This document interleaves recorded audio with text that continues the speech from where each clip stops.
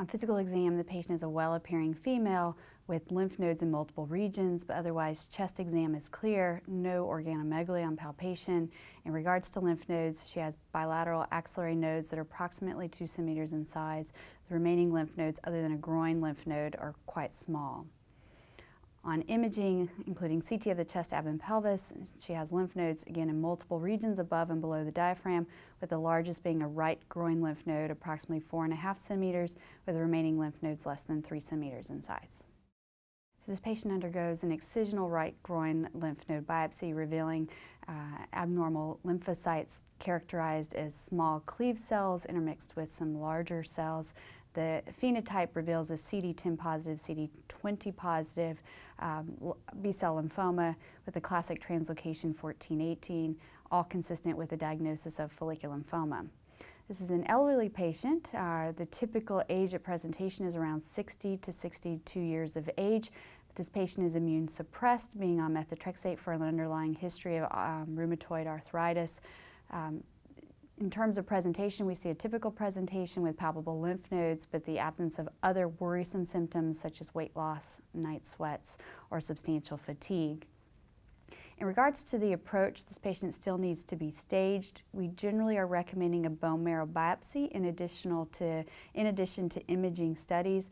The most recent Lugano criteria, which describes for clinicians how to work up a newly diagnosed lymphoma patient, describes whether or not there's still utility in pursuing bone marrow biopsies, given that PET will oftentimes pick up extranodal involvement. But we're reserving those criteria recommendations for the aggressive lymphomas. So generally speaking, for our low-grade lymphomas, we're still incorporating a bone marrow biopsy for the initial staging workup. In regards to whether or not we should include a PET as part of the initial workup, we are advising that for patients with a newly diagnosed follicular lymphoma, because we have learned that these lymphomas are generally PET avid, and again, the current Lugano criteria advises a PET at diagnosis, and it's also carrying prognostic information at the end of therapy. In regards to choosing a management strategy for a newly diagnosed follicular lymphoma patient, we often rely on our clinical criteria because there is great heterogeneity in terms of how we approach these patients. The first discussion I have with a newly diagnosed follicular lymphoma patient is quite broad, encompassing not only their diagnosis but also the natural history of the disease, which we currently consider to be upwards of 20 years or longer, incorporating our more modern therapies and the outcomes that are improving. But the general approach can be as vast as observation to intensive chemoimmunotherapy. It's often challenging for clinicians and for patients to grasp that concept that that is both acceptable in specific circumstances. The general criteria we use when we decide a patient is a candidate for observation is based on the GELF criteria, which have been retrospectively identified using criteria that were mostly generated in the era of chemotherapy, but still in the modern era where we're using more immune-based therapies, we believe these criteria to still be applicable. So generally, when we're looking for criteria that will identify a patient as a candidate for observation, and this patient has many of them, we're looking at the extent of the disease, which is usually determined by imaging studies, meaning do they have lymph nodes over 3 centimeters, including 3 or more, or 1 lymph node over 7 centimeters in size, whether or not they have splenomegaly, which again we're usually radiographically defining, whether or not they have effusions, including pleural effusions or ascites, whether or not they have a possible obstruction that may occur as a result of a lymph node in a given location.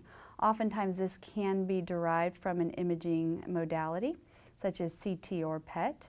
There are other criteria that we also will evaluate, including the blood counts, hemoglobin, platelets, neutrophil count, the LDH, whether or not that is elevated. And generally what I describe to patients is we're not looking for all of those criteria, but one would be an indication that it's no longer appropriate to observe that patient.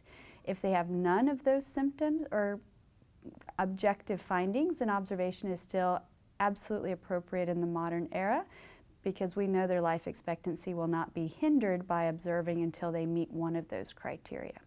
We also know that about 2 to 3% of patients will have spontaneous regression of their disease in the absence of therapy, and we could have spared them the side effects or potential side effects of therapy. So those are usually the criteria we apply when we're discussing with a newly diagnosed patient whether or not they're appropriate candidates for observation or treatment.